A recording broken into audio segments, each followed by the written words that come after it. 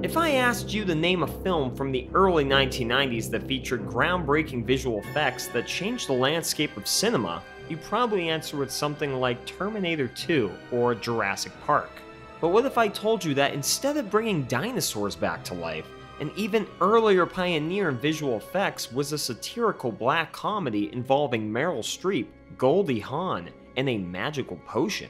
Yep, that's right. The film does indeed exist and is none other than Death Becomes Her.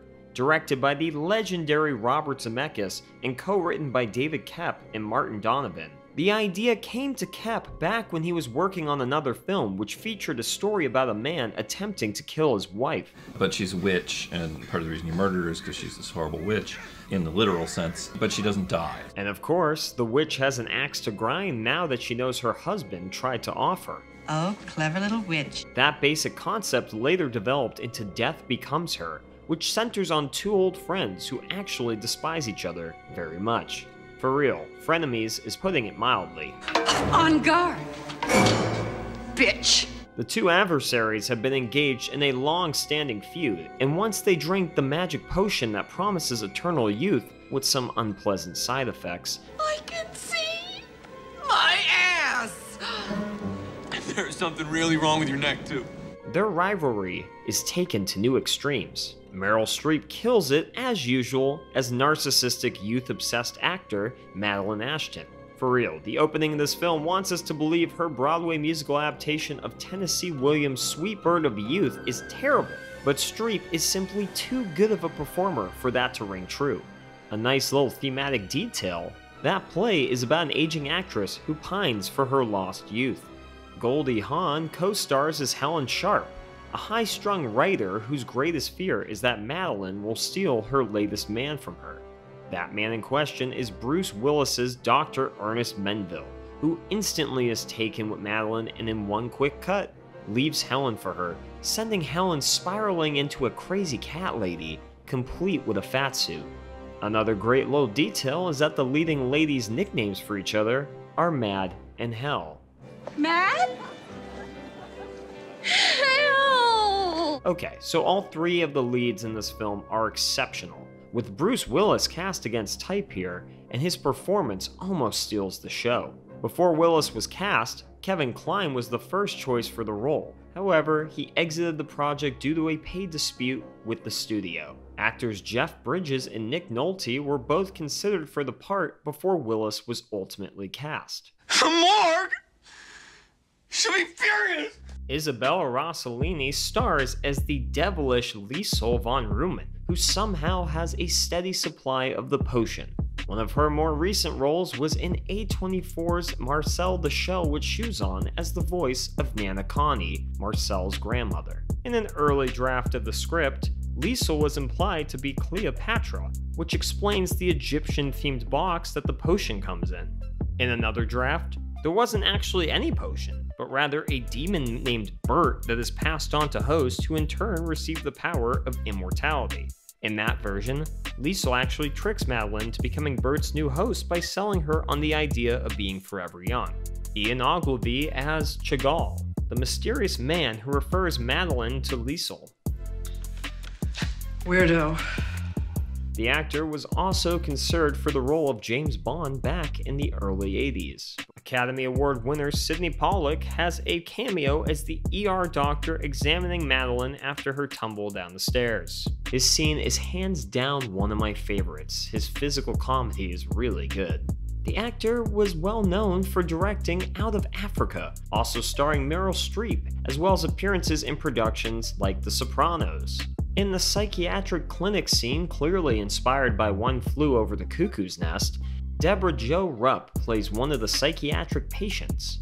You'll also recognize her as Kitty Foreman from That 70s Show and its reboot, That 90s Show. Lastly, Fabio, an actor/model, and not the other way around, as well as a star of Zoolander, plays one of Liesel's bodyguards. Filming commenced on December 9th, 1991, lasting until April 7th, 1992.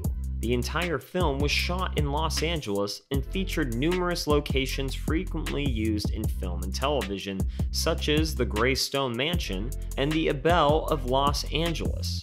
The final shot where Helen and Madeline fall down some stairs outside the chapel was filmed at Mount St. Mary's University in Brentwood. The exterior of Madeline and Ernest's mansion is located in San Marino, but the interior was a set built on a soundstage. There's definitely some material other than body parts left on the cutting room floor. The theatrical version of Death Becomes Her removed or shortened several scenes that existed in the rough cut. Robert Zemeckis decided this was necessary to speed up the pacing of the film and eliminate extraneous jokes. Most drastically, the original ending was entirely reshot after test audiences reacted negatively to it. Excuse me.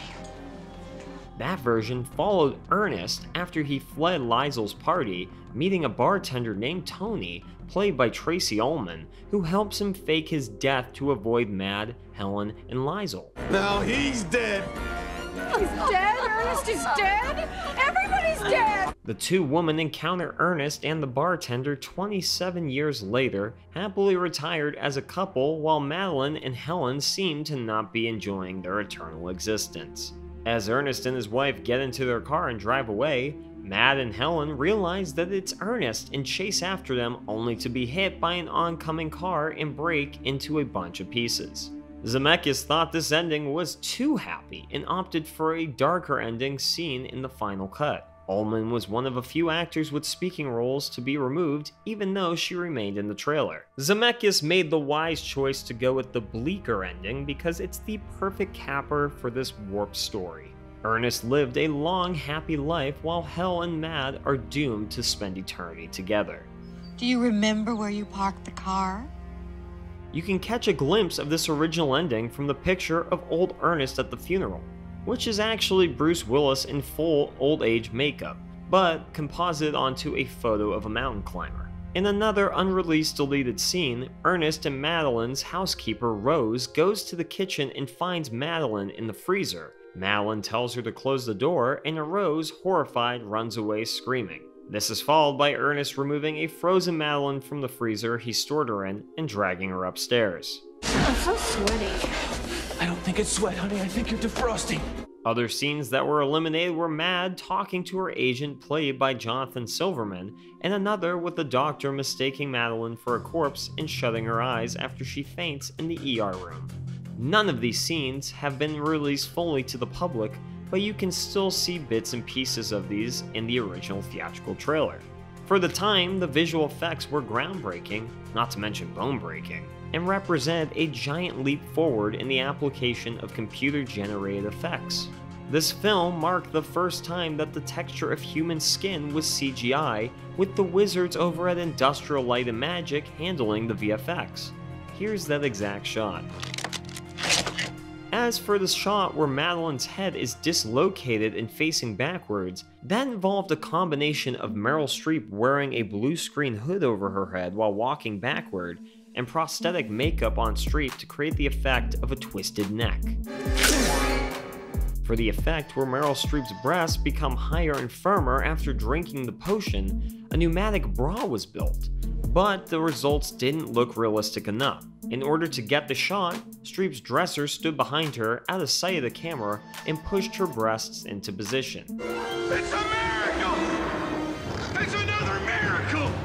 That said, the production had its fair share of mishaps. In the scene where Madeline and Helen are fighting with shovels, Streep accidentally cut Goldie Hawn's face, leaving a faint scar. Streep also admitted that she disliked working on a project that focused so heavily on special effects and vowed never to work on another film like that again. In an interview with Entertainment Weekly, she said it was like being at the dentist. Before the film was fully finished, they were still workshopping the title. Bruce Willis had a couple suggestions himself. I was gonna call it like, It's Death Baby, or My Man Death. Obviously, neither title stuck. Death Becomes Her was released in the summer on July 31st, 1992. It opened the #1 at the box office with $12 million. While receiving mixed reviews from critics, the film was a commercial success, grossing $149 million worldwide against a $55 million budget. While most reviews agree that the performances and innovative special effects are the film's biggest strengths, some didn't really appreciate the satirical elements. Roger Ebert and Gene Siskel both gave Death Becomes Her a thumbs down, noting that while the film had great special effects, it lacked any real substance or character depth. No character depth? I mean, just look at this depth! To each their own, I suppose. Even if they're wrong. I'm gonna get a second opinion. Doctor! No one can deny that the special effects were cutting edge at the time, and it earned the film the Academy Award for Best Visual Effects, beating out Alien 3 and Batman Returns. These are the moments that make life worth living. The digital advancements on Death Becomes Her would be incorporated into ILM's next project, Jurassic Park, released by Universal only a year later. Speaking of things Jurassic Park borrowed from this film, the line, "Hold on to your butts," was actually something director Robert Zemeckis would say while shooting, so screenwriter David Koepp worked that into the script. 20 years after the film's release, in 2012, there was talk about a possible spin-off on Bravo. Nothing ever developed further than that, though. In December 2017, Kristen Chenoweth was announced to be starring as Madeline Ashton in a Broadway musical adaptation of Death Becomes Her. I'd be lying if I said I didn't want to see her and Idina Menzel as Helen Sharp square off. The film also has acquired a significant cult following, especially in the LGBTQ community. So, if you happen to be watching this in June, happy Pride Month. While the film failed to find an audience during its initial theatrical run, perhaps due to how cutting and cynical it is, its legacy has endured thanks to fans like those in the queer community who continue to put on midnight screenings. The score by Alan Silvestri never fails to impress and hits all of the right melodramatic notes. The gothic production design of Hollywood underscores the Faustian bargain elements, and the pitch-perfect campy performances nail the tone of this film. Now a warning. Now a warning? On top of that, this film includes some of the best visual gags Zemeckis has ever put to celluloid. So unlike Helen and Madeline, this film has aged exceptionally well. Oh yeah, you're all runny.